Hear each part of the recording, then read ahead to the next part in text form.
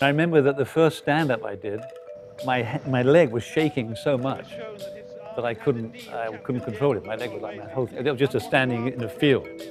And then the first live shot I ever did as a correspondent, I managed to say on camera, "Oh." Martin Fletcher, NBC News in Tehran. That was my first ever live shot.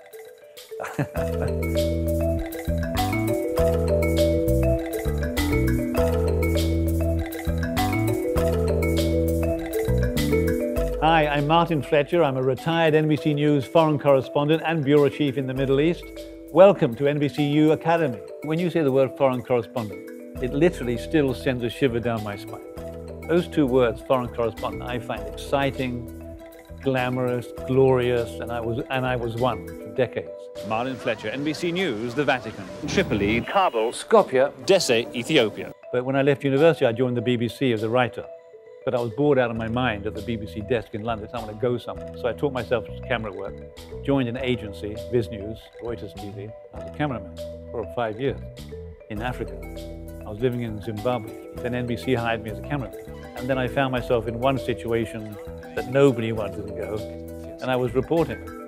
And then they said, "Oh, well, keep doing it." So Rhodesia now has its internal settlement. What now counts is whether the rest of the world, in particular America and Britain, will go along with it. We were on our own. I mean, and it's better that way. Our man Martin Fletcher managed to join a band of Afghan guerrillas in the city of Peshawar in Pakistan and to go with them into Afghanistan. When NBC asked me when the Russians invaded Afghanistan, would I go in with the Mujahideen from Pakistan? So I walked across the Hindu Kush Mountains for 3 weeks with a band of Mujahideen. And it was just me with my little camera, not speaking a word. I had a translator, and that was it.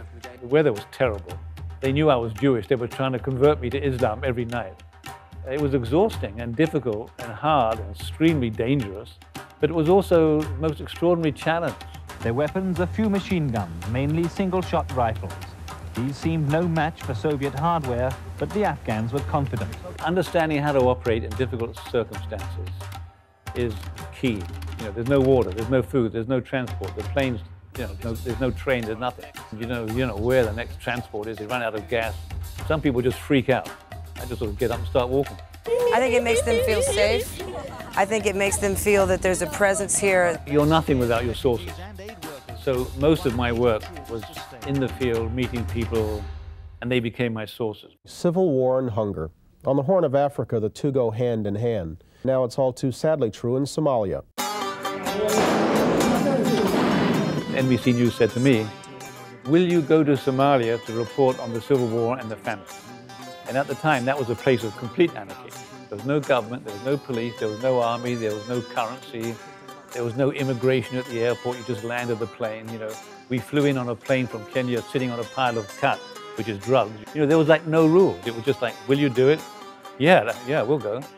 But the way to stay safe in Mogadishu then, given there were 5 warlords all fighting each other in an area of about 4 square miles, was to get in with the strongest warlord. Welcome, Somalia. Thank you. So we got to know Farah and Mohammed Adi. Now again, Somalia, where a dozen U.S. forces were killed today and more American troops are en route tonight. Remember Black Hawk Down?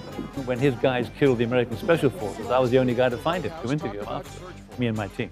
They couldn't locate the elusive warlord, but NBC's Martin Fletcher did. Would you surrender? For what reason I have to surrender? I'm not guilty. I'm skeptical of everybody. I don't believe anything anybody tells me at any level. Not because I disbelieve them, but they're all trying to tell me something. You have to listen very skeptically. They're not really telling you what they feel right away. They're not necessarily, they're holding something back.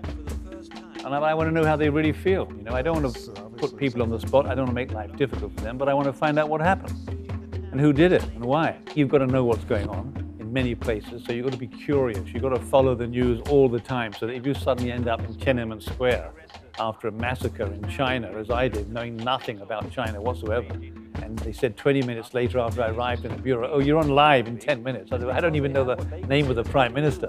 The Communist Party has chosen a new leader after weeks of confusion, and the choice was a big surprise. The most important contact you make in a difficult situation is basically the cab driver you meet at the airport, and you're looking for a driver, so who's going to drive me for the next week or two. You know? So the choice of driver, funnily enough, is critical in A, staying alive, and B, making contacts in the street. Basically, you're putting your lives in the hands of people, very often, literally. So that people judgment is critical for journalists. For a foreign correspondent, judging people is number one in terms of staying safe. And being lucky. I mean, it's just luck in the end. You know, I got lots of friends. I mean, a dozen close friends who've been killed as foreign correspondents, at least a dozen, let alone wounded. And luck is the most important factor. With the death toll mounting, the call everywhere here on the West Bank is to protect the Palestinian refugee camps and for revenge. Well, of course it's dangerous. I'm a foreign correspondent covering a war. What do you think? So wherever there is a major conflict, that's where we go. So you will find yourself in Ukraine, in Gaza, in all kinds of difficult circumstances. Freezing cold, not enough food, dangerous stuff, bombs falling. That will happen to you.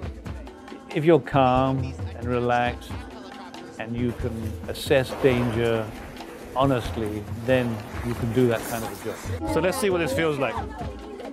There you go.